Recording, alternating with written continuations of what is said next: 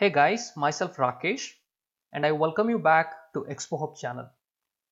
I have a question for you. If I open the config file from ReFramework and if I ask you what is the use of max consecutive system exceptions? What is the use of it? Okay, and this max consecutive system exception is also part of your ReFramework. Do you know where it is? All you have to do is hit on the initialization block, okay, and try to minimize everything the moment you get in, and we are going to slowly expand one by one. Let's minimize. So here once you minimize everything, you'll be able to see there is also a block, there is a if condition. Okay, this is the if condition. If you expand this, this is where this max consecutive system exception has been used. So what is the use of it? Do you know? And this plays a very important role, which I'm going to explain.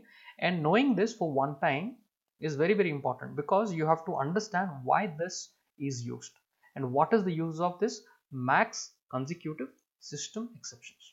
Okay, so let me start explaining you. Once I explain, it will be very clear what is the use of it. Okay, now to explain you, let me give you a question.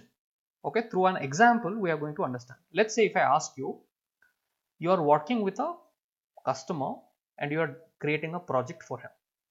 In that project, it's going to process several data.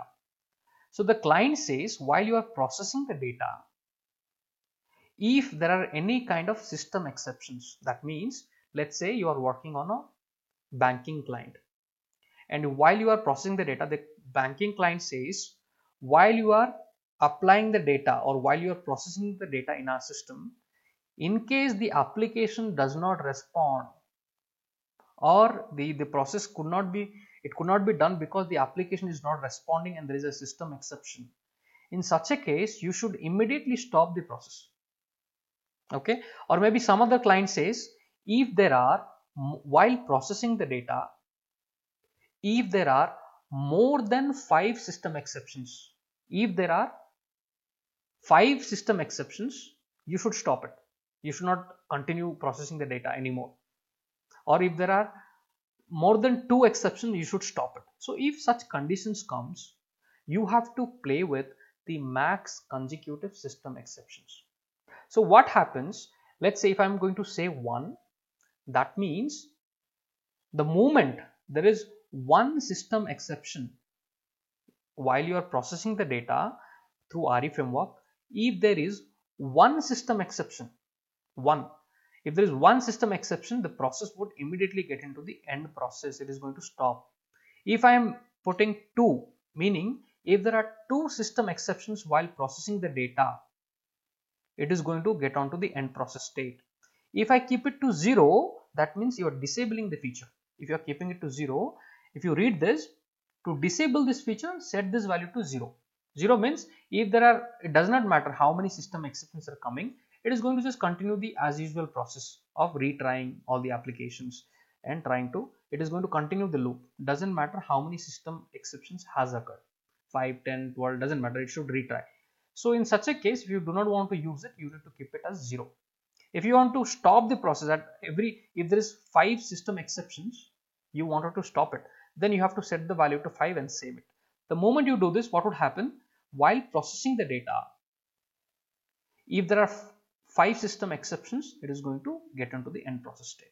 So what is the use of it, we understood. What is the use of it, we understood. But how this logic works, you need to have a clear-cut idea. As a developer, you must have a clear-cut idea as to how this is working, Rakesh.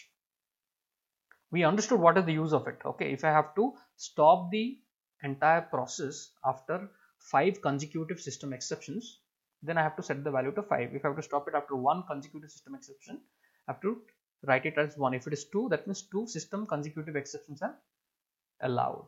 So this much we have understood. Okay, now how this works is, as a developer, we have to have a proper knowledge. So I am going to explain you. Okay, so I am on the ReFramework initialization block.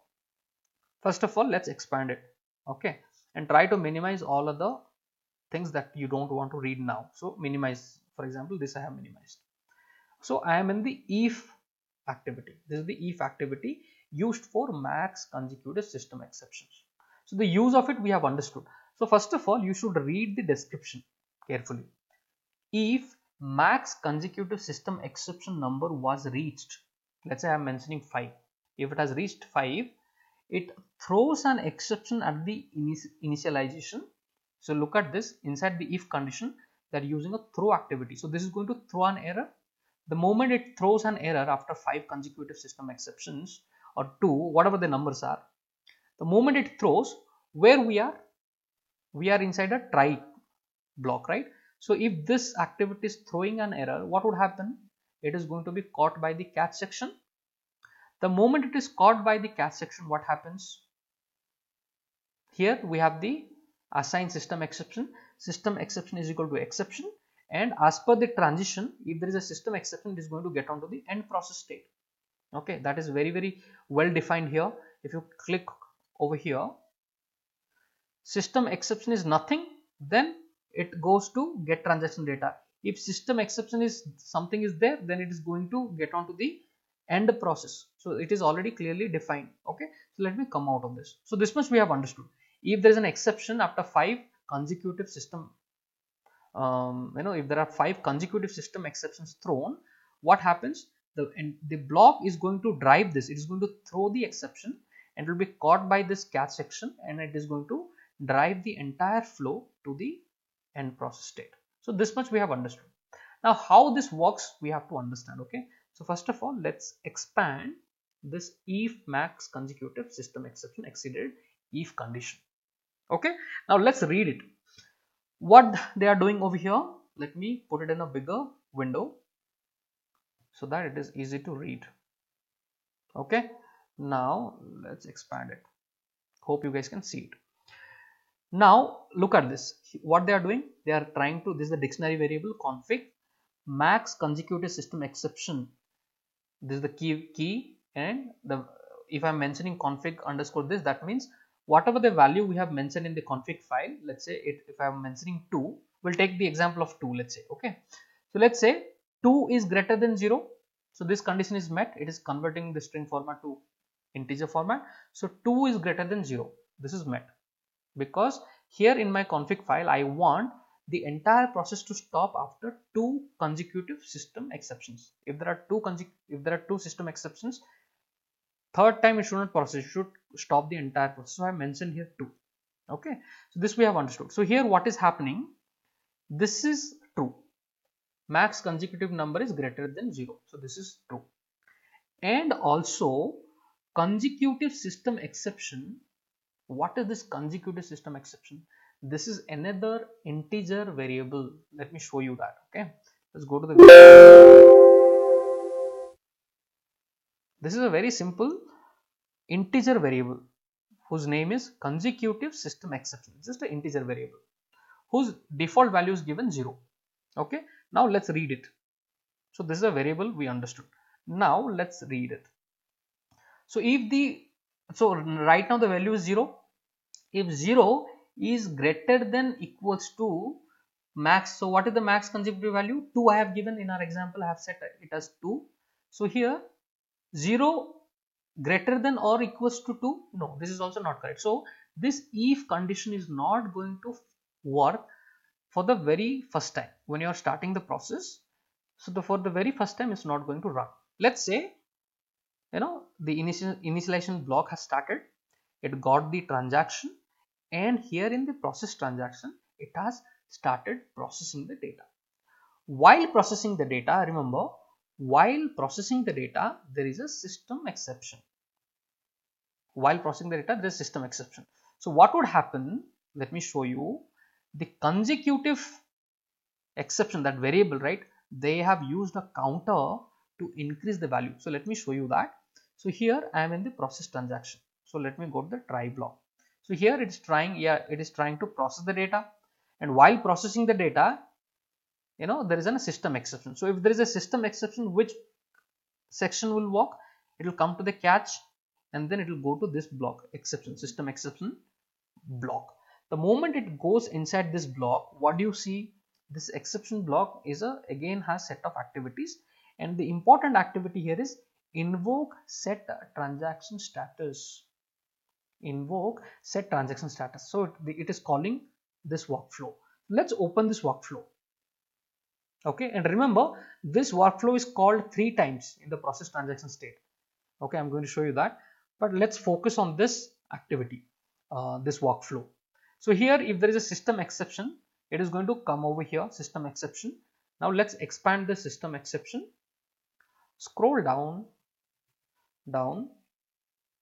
and here you would find they have used a simple assign activity, and the assign activity, what they are doing, they are increasing this consecutive system exception variable plus 1. So initial value was 0, now it will become 1. So this consecutive value, if I go back to the main workflow, the consecutive value has become 1. So what would happen? It will come over here. Now the value is 1, right? Now it will come to the init block, and in the init block, again it will do all these things. Config file it won't read because it is not for the very first time. So it will come over here. The moment it comes over here, right, here it will check what is the condition been given for this if activity. The condition given is consecutive system exception. So this is anyways true, is greater than 0 because we have mentioned 2, and the value of the consecutive system exception now is 1. 0 plus 1, 1. So 1 greater than equals to this one, this is not yet met because the max consecutive value is 2. So understand, if the same error happens once again, what would happen? The consecutive value would become 2. This time, because it is 2, because one more consecutive system exception has occurred, because of that, what would happen? The consecutive system exception value become 2. So 2 greater than or equals to, so 2 is equals to 2. The moment the entire condition is met, what would happen? The throw activity is going to run because it's a simple if activity. So if the condition is met, then it's going to work. The moment it throws the consecutive exception, what would happen? This will be caught by, let me minimize, the moment the exception is thrown, it will be caught by this exception block, and this exception block is going to assign a value to system exception variable.